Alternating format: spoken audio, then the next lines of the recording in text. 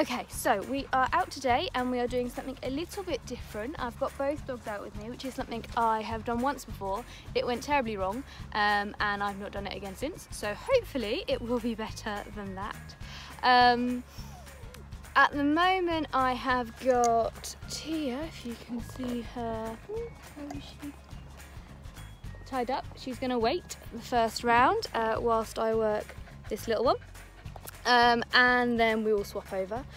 I'm going to do heel work with both dogs. I'm going to do stop whistle with both dogs. Obviously they're both at different levels, so we will tailor the exercises to suit each dog, and hopefully they will be chilled while the other dog is working, although I'm not that hopeful. I feel like it could go horribly wrong still, but we will wait and see. So let's get on with it. Okay, so we'd been walking around for about a minute or so before this clip started, and all I'm trying to do is get her to settle into the environment. So she'd had an exciting burst running around chasing leaves off lead. So I am allowing her that time to settle in. When she pulls, just getting her to come back into position and then setting off again. And I'm marking and rewarding her when she is connected with me and when she is walking with me. On reflection, I could increase my rate of reinforcement here, but we finished there on a good one, and then gave her a little break. I've just finished on a good rep and now I'm giving her a break, and I'm going to bring Tia out. I feel like you may hear a lot of whining behind the camera for this bit because I'm not sure Ivy's going to settle, but we shall see.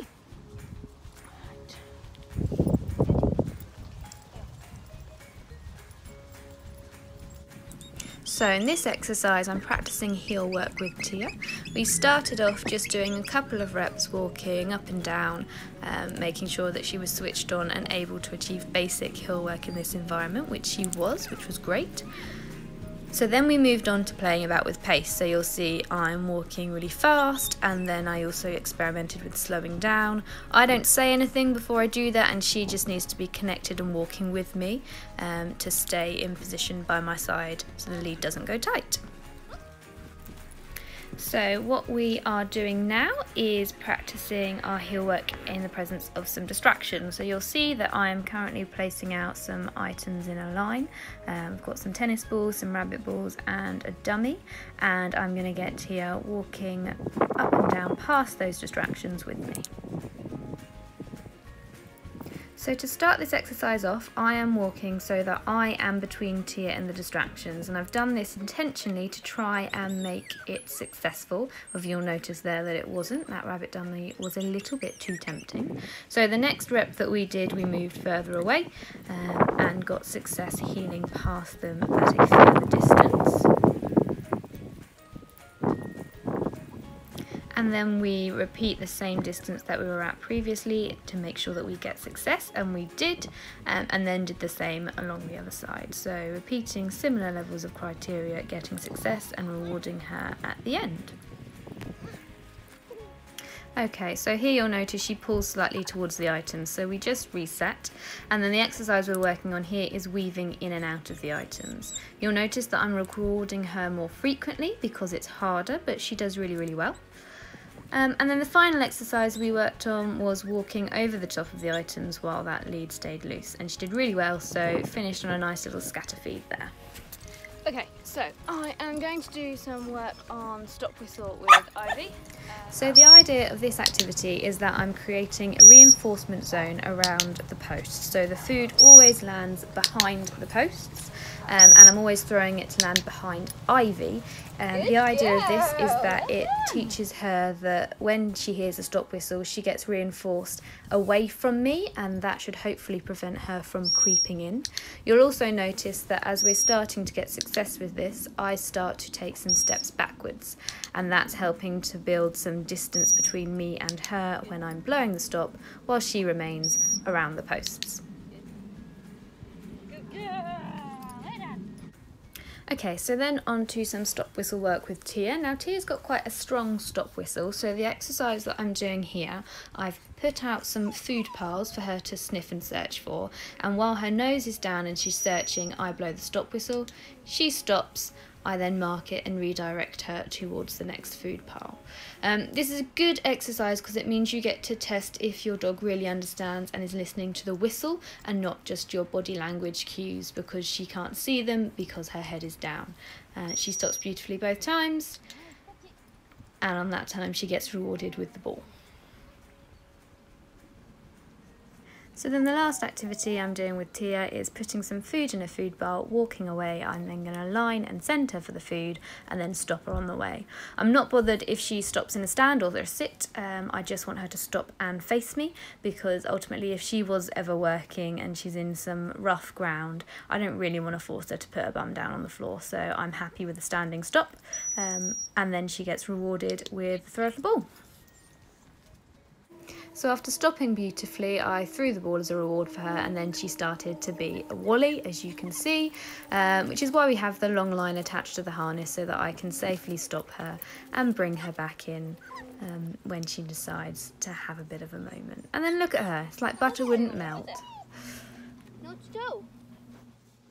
Okay, so yesterday I did a training session with both dogs. I took them both out together, which is something I don't normally do. And at the time I found it really stressful, and I thought that it went appallingly, but I have spent some time today reviewing the videos and reviewing the footage that I took, and actually both dogs did alright.